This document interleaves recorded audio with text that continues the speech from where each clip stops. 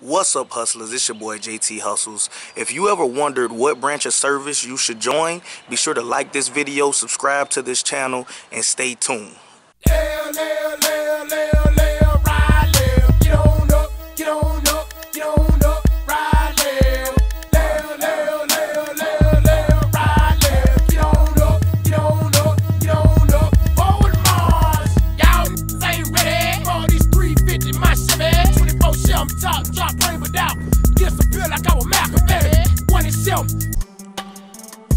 What's up, hustlers? It's your boy JT. As you can see, I had to change real quick.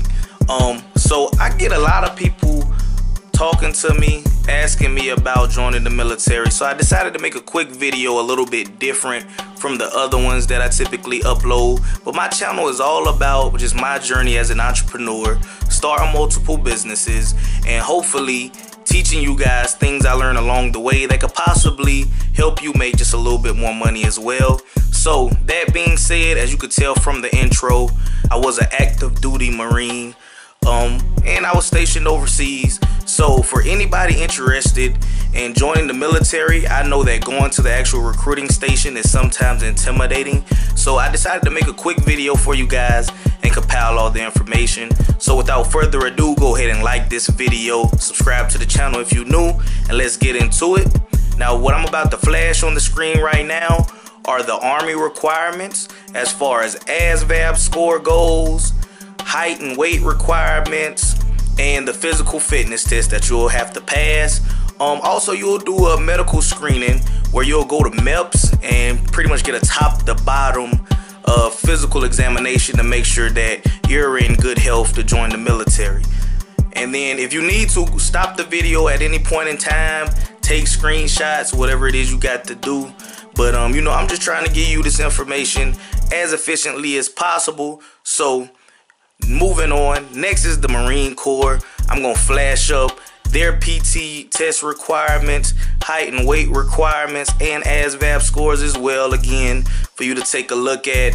One thing I want you to note from looking at these ASVAB scores is you can join with the GED. It is a lot harder, though. I'm gonna just be honest with you. It's harder to join with a GED, but it's not impossible as of the date of this video. So just check that out. So as you can see, that the Marines gonna do the most running. So if you don't like to run, then that's something to consider when you're looking in to joining the Marine Corps, because they do the 3-mile run and then pull-ups or flex arm hang, depending on if you're a male or female. Then the crunches, the time crunches for 2 minutes. So there it is. Next, I'm gonna put up the Navy for you. Now check out these requirements. Do a little less running. Here's the height and weight, and then the ASVAB score for the Navy. So check that out. Last but not least is the Air Force. I'm gonna bring that up on the screen for you. Again, if this is going too fast, feel free to pause it at any moment and put it up there. I just get this question a lot, so I just wanted to make a quick video, put it out there to help whoever is thinking about joining the military. I know, you know what I mean, just giving you enough information to make an informed decision. So that being said, I also flashed up the PT requirements, height and weight requirements, and the ASVAB scores for the Air Force. So now if you want my personal opinion, and again, it's good to watch multiple videos, talk to different people. Lots of time, most people just join whatever branch of service their family members or friends join and they tell them good things about. But in my opinion, the Navy is for people who want to see the world. If you join in the military to see the world, I recommend the Navy. Quality of living, hands down, the Air Force got everybody beat. So if you want to go to a place where they're going to really spend the most money as far as personnel related items go, Air Force has it. They're going to do more than the Marines, the Army, everybody else, Navy. So Air Force has it as far as personnel goes. If you're super motivated, super nationalistic, patriotic, you know, really into culture, fitness, courtesies, all of that good stuff, Marine Corps is for you. You know what I mean? It's very, you know what I mean, doing more with less, the few, the proud, you know, all of that, you know, super motivated stuff. Marines will be for you. And honestly, man, the Army, man, this is coming from my experience, knowing a lot of people who were in every branch of service. I was in the Marines, so I got a ton of friends that's still active Marines from everywhere, to parasailing, as drill instructors, to Japan, running warehouses, to pretty much you name it. I know somebody there as of right now. But guys I went to high school with and like my day one best friends, some are now Army officers, you know, sailors and Navy officers. And you know what I mean, I got a couple buddies in the Air Force, not that many.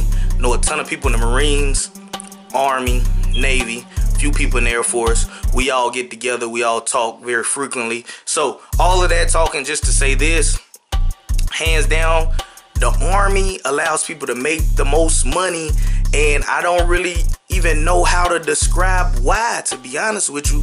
But it's just like they have more opportunities to go to schools and go to different areas, whether it be training or deployments or whatever.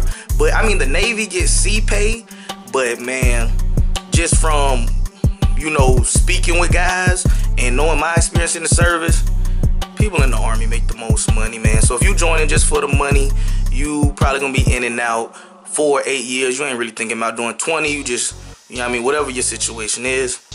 That's just my personal opinion though. Join the Army for the money. The Marines if you super patriotic and nationalistic. Navy if you want to travel and see the world.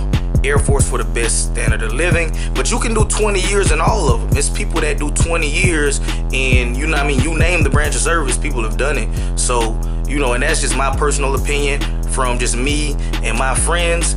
So just wanted to put that out there. Also, one more thing I want to tell you, Coast Guard. Coast Guard is a part of Homeland Security, not the Department of Defense. But the reason that I bring them up, even though they're not a branch of the military, is if you want to serve, but you want to be as close to 100% possible that you never will deploy, never have to go anywhere, then I recommend the Coast Guard for you. Just wanted to end it on that note. So, to my hustlers, stay hustling. And it's JT Hustles. I'm out. These bows in all these leather gloves. Ski mask on with a tiny top and the ammunition to start a war.